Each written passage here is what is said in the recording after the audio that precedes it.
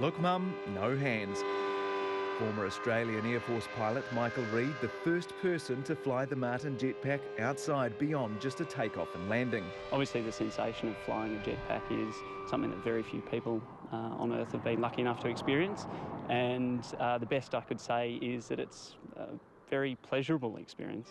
This is the first time anyone's seen the Martin Jetpack make a proper manned flight, tearing across a North Canterbury irrigation pond with proud staff members watching on. We don't actually have the parachute fitted to this one, so we restrict ourselves to 2 metres over land and 8 metres over water in case of the worst case scenario. The manned flight concludes a year of highs and lows for Martin Jetpack, with the Chinese aerospace company taking a major stake when it listed on the Australian Stock Exchange in February.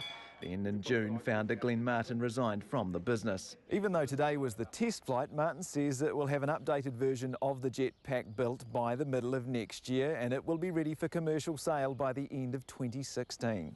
The Dubai Civil Defence and Fire Service this month joining a growing list of willing buyers. They look to it as crowd control as well as looking at natural disaster recovery, perhaps when there's a problem with the a building collapse or something along those lines. Martin Jetpack says the commercial version will be able to reach a height of 1,000 metres with a max speed of over 70 kilometres an hour. I don't see it as unrealistic that in 10 years these could be quite commonplace. Of course it will look different, no different to the Model T Ford looked very different to the production cars of the 50s and 60s. Although parking a car successfully doesn't bring quite so much relief for the driver's family.